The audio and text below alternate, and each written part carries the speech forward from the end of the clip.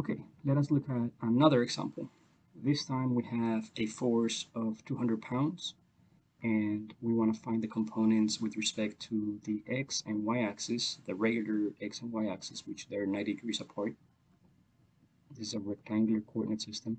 And they also want us to find it with respect to an arbitrary axis called x prime, which is not the main axis. It's an arbitrary axis, and sometimes that is used to find forces with respect to a point, with respect to a direction, so that you know what happens if you design stuff with respect to that direction.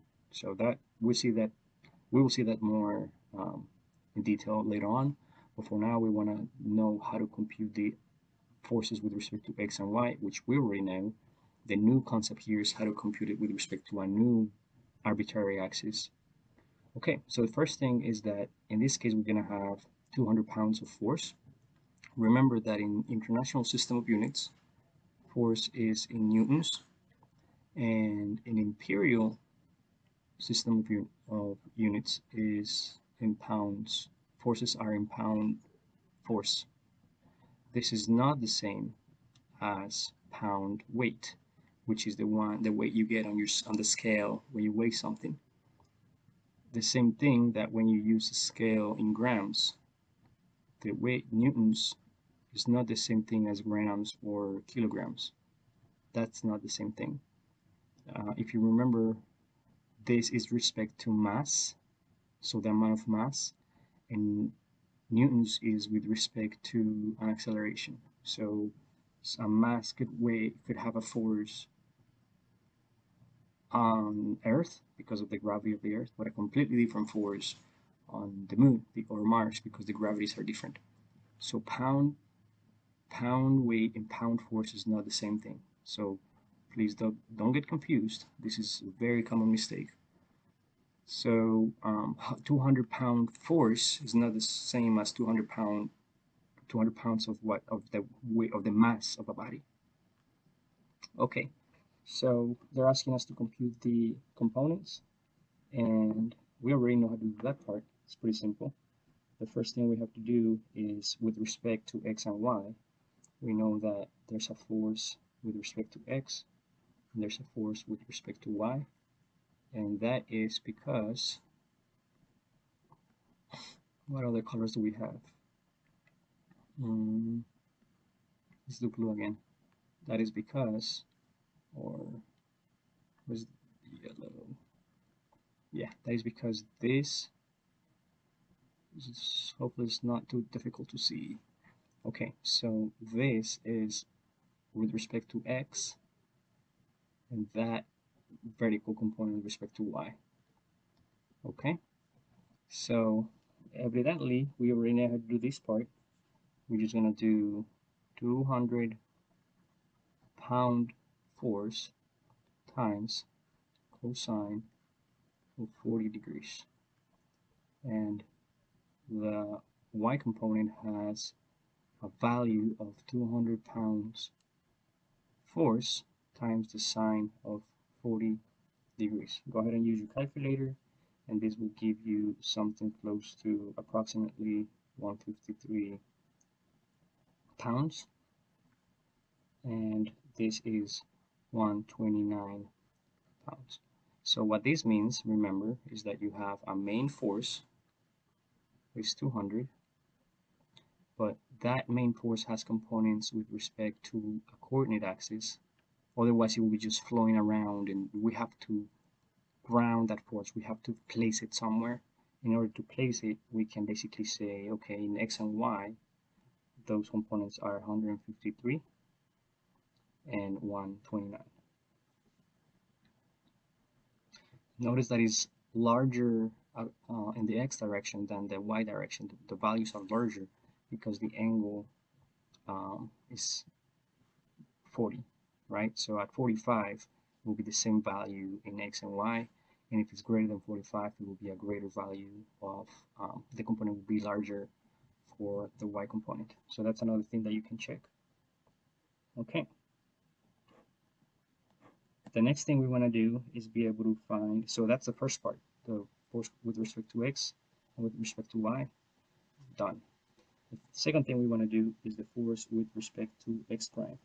So for that, we're going to have to build the vector that corresponds to it. So let's do with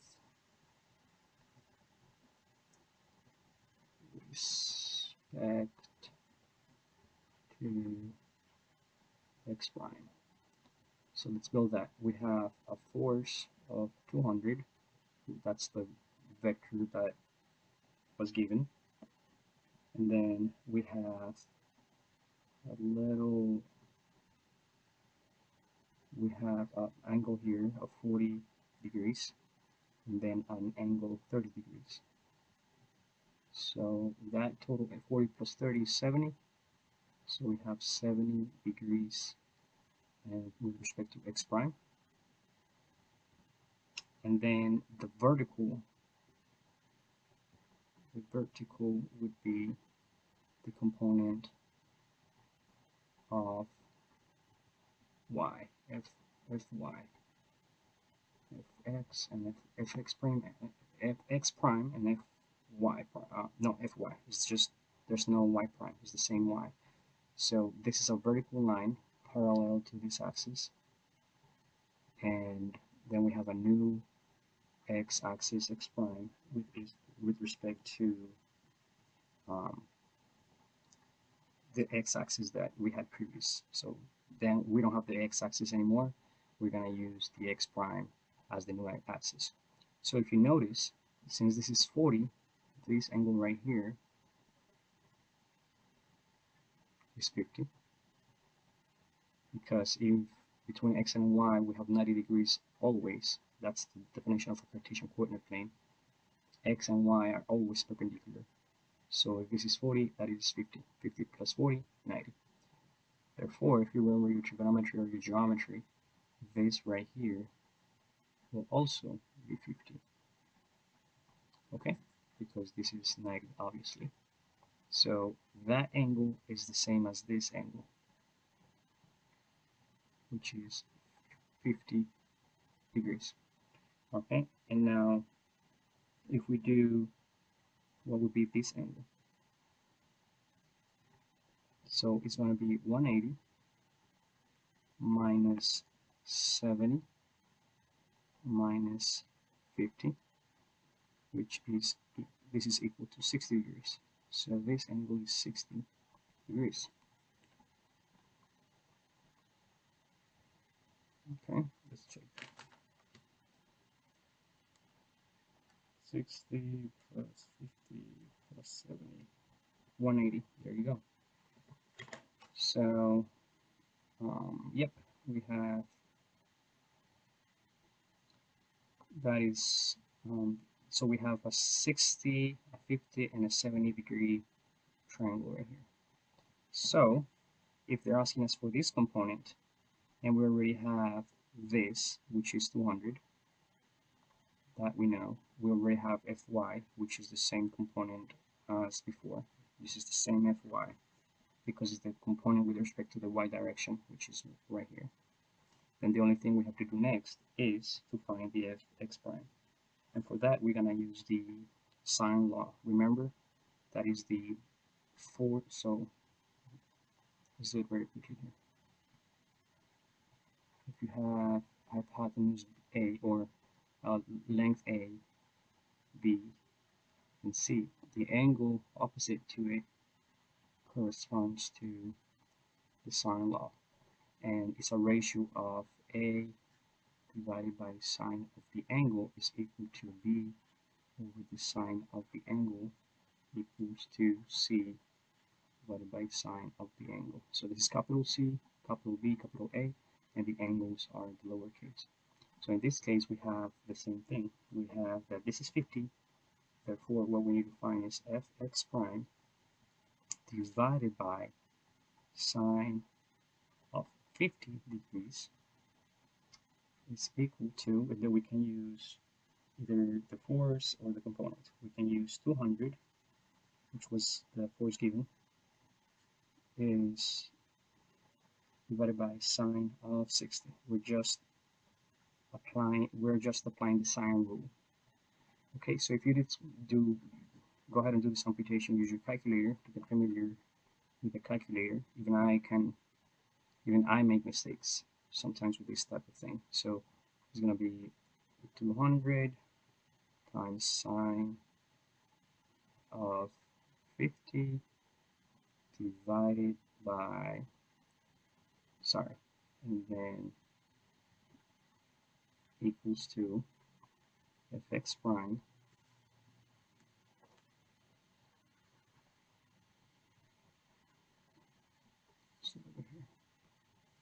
equals to fx prime times sine of 60.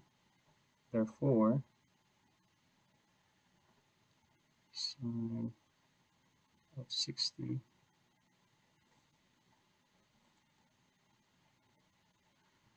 so fx prime equals 200 times sine of 50 divided by sine of 60, which is equal to 177 pounds. So notice that it's bigger than the original fx because the angle is larger. Okay, and again, why do you want this? Because a lot of times you want to be able to find a principal or a new axis where things are going to be rotated at, where things are going to be transformed to, mirror to, reflect to. So you're familiar with CAD, like software to design parts. You remember that you can do translation and rotations. Sometimes you want to rotate parts. So when you rotate a part, the force is going to have a component that is going to be deforming the part. So the force is not going to be the same if you rotate the part. Once you rotate the part to a new axis, then the force is going to be changed. And this is how you compute that force change or the changes in forces once you start modifying the parts. Again, with a reflection, with a translation, etc. Okay, so in this case, when this Fy is actually not the same as this. I apologize, I said something that is not true. This Fy is not the same as this because this corresponds to a triangle where Fy is bound by by 40 and 50 and 90 degrees. This Fy now is bound by 50, 70, and 60 degrees. Okay, so we actually need to find the Fy. And the Fy is the same way we do it before. So before we try to find it, let's do our ratios. So Fy divided by, it should have been Fy prime maybe, but okay, we understand the concept is Fy, because Y is still vertical. It didn't change any angle. So it's still parallel to the vertical direction. So Y is the same. It's just that force with respect to Y for this system of forces, for these components are going to be different because as I said, the angles are changing. So let's do it. Fy divided by opposite is sine of 70 is equal to, let's use 200 again, which is the value that is given, 200 over sine of 60. All right, so Fy equals 200 times sine of 70 degrees divided by sine of 60 degrees. Okay, if you use your calculator for that, it's 200 times sine of 70 divided by sine of 60. Remember to use degrees, not radians. And what you need to do is compute that in degrees, and you have a value of 217 pounds of force. So this example is very useful to let you know, A, that there are different types of systems of units. In imperial system of unit, you use pound force. In international system of units, you use Newton. Also, when a force is computed with or with respect to an arbitrary axis, you can use the sine rule to find it. And the components x and y are related to the angle of the force with respect to the axis. Therefore, if a quiz question, if an exam question, I ask you if the Fy, the force in y for this configuration up here is the same for this configuration down here, the answer is no, because the angles with respect to the force are changing. We're using different coordinate axes for the computations. And don't get confused, even though the main axes are x and y, which are the coordinate axes, you can compute forces with respect to any other axis. And they're called arbitrary axes. Arbitrary